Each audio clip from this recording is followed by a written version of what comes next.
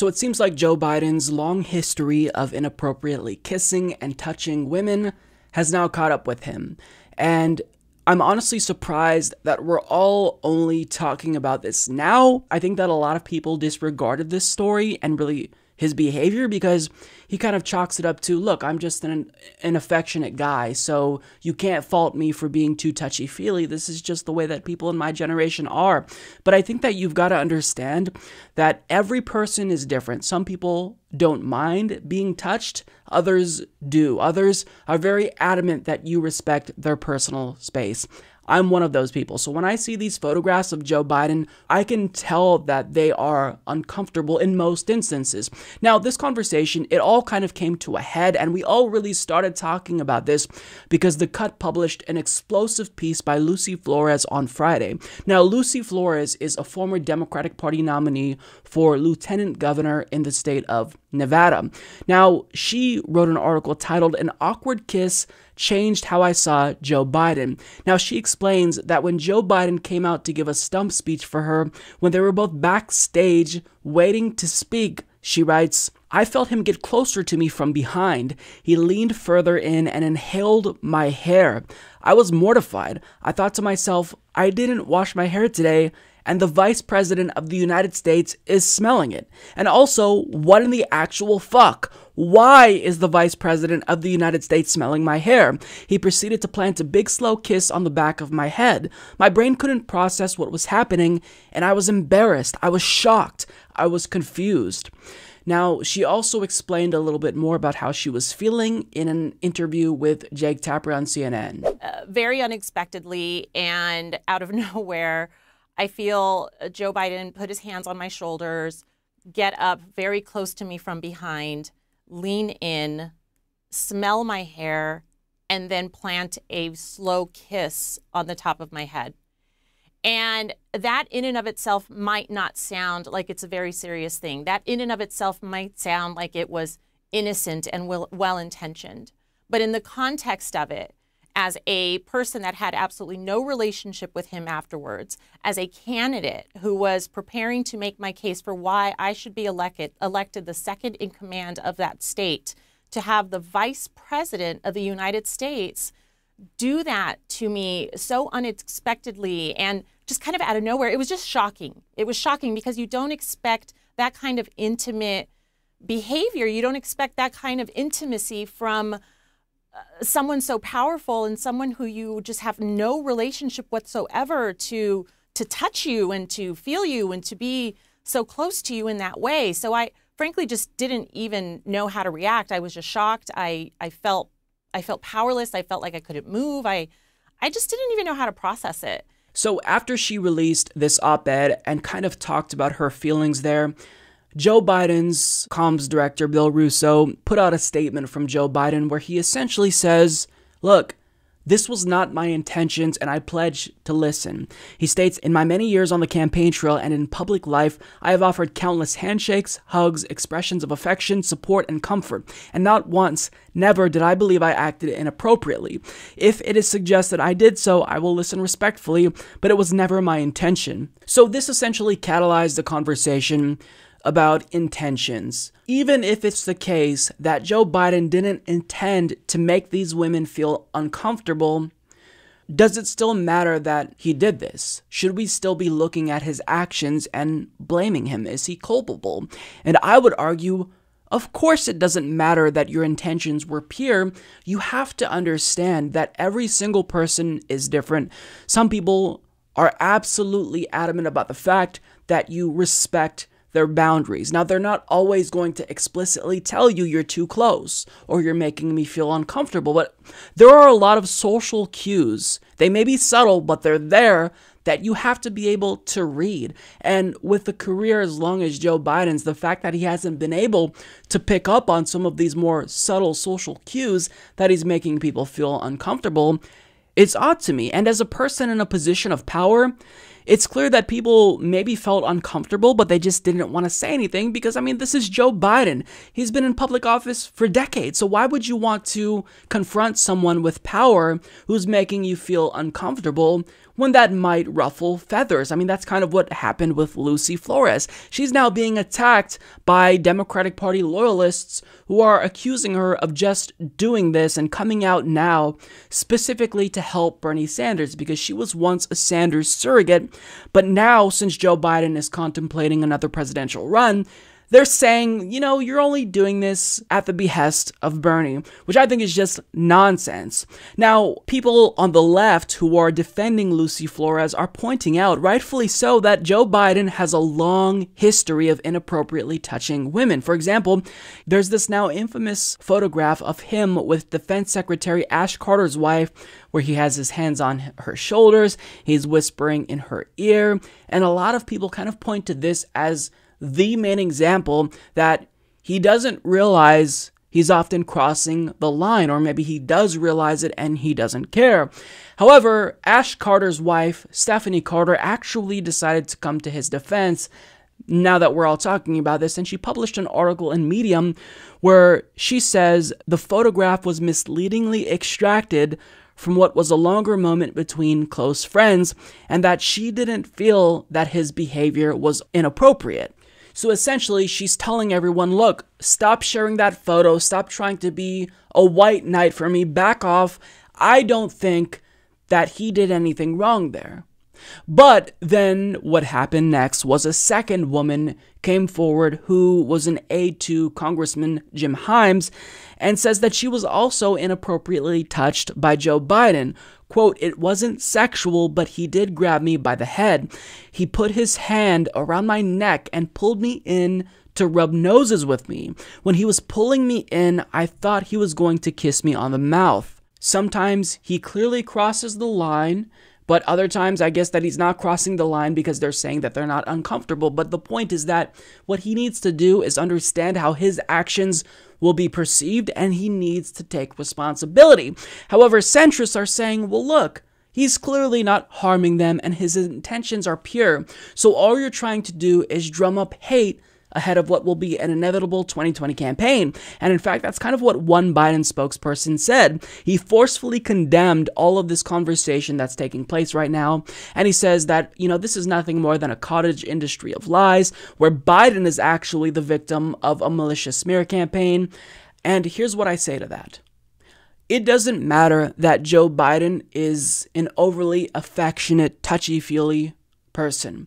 What matters is that you have to be an adult and acknowledge that your actions may make people feel uncomfortable. And even if they don't explicitly say, Joe, you're making me uncomfortable, you have to be able to recognize and be cognizant of the fact that maybe they're telling you, albeit not verbally. So my argument, and I think a lot of people on the left are arguing, just man up and admit that you were wrong and try to learn, try to listen to them. And he said that he did want to listen, but it seems like his team is starting to kind of retreat. And it seems like a lot on the center left are just dogpiling on Lucy Flores.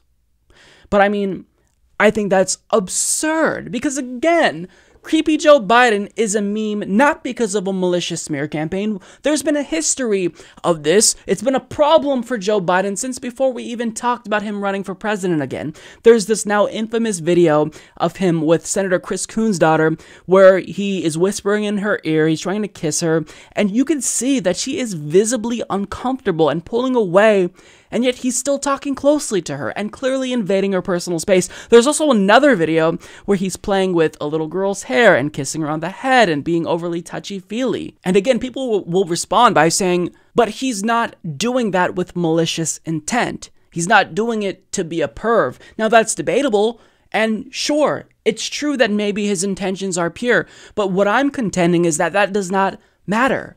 Your intentions can be pure, but you can still make people feel very uncomfortable. And as someone who does not like anyone invading my personal space, as someone who does not like to be touched physically by other people, I can tell you, I would feel uncomfortable if I were in their situation. Now, I want to share a clip from The View where they talked about this because I think it kind of encapsulates everything that's wrong with the discussion we're all having about this particular issue. But it would have been nice if she had turned to him and said, you know what, Jay, I don't really like this. Please don't do this. Or, not, Mr. Vice President, I'm not really comfortable with that. Something, because he's standing right there. Oh, it's hard to say to somebody who's sniffing your hair. No, it's not. Somebody touches you inappropriately. But it wasn't. That's the point. And, you know, we all know Joe Biden. He's been here. I remember when I met him in Florida before he was vice president, and he was so friendly. He's the close talker. Yes. He comes right up into your face, and you're thinking, I hope my breath is good, you know. and more important, I hope his is. Yeah. And, you know, so he talks close. He touches you. That's what he's like. Yeah. And I feel it would be really unfortunate if we got rid of everybody who was just an affectionate kind of person. Those are nice people, too. He's also been in public office for about 50 years of his life. Yeah. I do wonder if she could have sent him a letter. Well, that's right. Like, send him a personal note to say, hey, this happened a few years ago. Now I feel confident in telling you about it. I don't want to make this public. I always wonder when these things come out, what is the motive for this person? Is it simply to let people know I was uncomfortable, which you could have done in private? Or is it because you maybe want someone else to win and you want him to have doubts about actually announcing for presidency? I've had concerns about the Me Too movement from the beginning, about getting to this place where you can't have normal interactions with each other. That is to say, like, this one was uncomfortable, and that's her place. But are we going to get to a place where we can't shake hands? We can't hug each other because that, to me, was uncomfortable? I worry about that. So I think that conversation right there demonstrated exactly why Lucy Flores was right to write an article about this and not just send him a personal letter as one of them suggested, because people are ignorant and people need to be educated that we've got to understand that our actions have consequences, even unintended consequences. You might not feel like you're doing anything wrong, but that's not how it's perceived to some people. So the best thing that you can do is understand how your actions affect others and learn what may or may not be appropriate. Try to read the subtle social cues that he's obviously ignoring. So here's what I didn't like about that conversation. First of all, Whoopi Goldberg, she essentially shifted the responsibility away from Joe Biden and on to Lucy Flores. Well, it's your own fault. Why didn't you say, Joe, stop doing this. I don't like that you're doing this. Except that's not her job. Joe Biden is an adult. He's the one who should acknowledge that if you're going to kiss someone on the head, yeah, they may take offense to that. They may feel uncomfortable. And then Joy Behar tried to brush it off as, someone who is just naturally, he's affectionate, he's touchy-feely, and he always talks close. Okay, that may be how he genuinely is as a person. I've known many people like this, but that doesn't make it okay. That means if you're that touchy-feely and there's a number of people who feel uncomfortable with that, who feel uncomfortable with you talking this close to their face, maybe back off. And then the worst came from Abby Huntsman. Her comment was just absurd to me. She says, are we going to get to a place where we can't shake hands? We can't hug each other? Because that to me was uncomfortable. I worry about that. Look, he doesn't know these women. He's meeting them for the first time, so presumably boundaries have never been established. If he wants a hug, he needs to fucking ask for one. And if he doesn't ask, which he should, but if he doesn't, he needs to pay attention to the social cues and think about whether or not his actions will make women feel uncomfortable. Now, clearly it's the case that with Stephanie Carter, they knew each other, so she knew that was in his nature and she was okay with it. But with Lucy Flores, he didn't know her. He didn't know how she would react when he kissed her. And let's flip it. Let's say he did this to a man. He kissed a man on the head. Would that not be absurd? Nobody is trying to say that anyone who hugs another human being or shakes their hand is an inherently bad person. Nobody's saying that. And they always try to build this straw man argument to make their opponents look irrational. But all we're saying is that Joe Biden needs to acknowledge that he is making people feel uncomfortable. As someone who does not like to be touched, I can see how uncomfortable they are feeling, and I can't speak for them. Maybe that's not the case, but I know I would be uncomfortable. And people are just different. Every person is different. Some people would probably love that Joe Biden is touchy-feely and affectionate, but not everyone is the same. So you have to pay attention to the power dynamic, and you have to be cognizant of the fact that not every single person is going to feel the way that you feel. If you feel affectionate, if you love hugs, great. Not all of us are the same way. So what we're asking is for people to acknowledge that your actions may be perceived a different way than you think they're being perceived. Joe Biden hugging and kissing on women is perceived by a lot of people, rightfully so, as completely inappropriate. And I don't know how you can look at this video, for example, of him playing with a girl's hair and not think that that's inappropriate, and not think that that crosses the line. So it's honestly baffling to me that there are people on the left who are trying to attack Lucy Flores now when this has all been happening before our very eyes. But now they're trying to tell you, ignore your lying eyes. Joe Biden isn't creepy. Well, yeah, it is creepy. You may not think it's creepy, but it comes off as creepy, rightfully so, to a lot of people. So all that we're asking for is accountability. All that we're asking for in the midst of this conversation is for people to acknowledge that their actions have consequences and they may make people feel uncomfortable.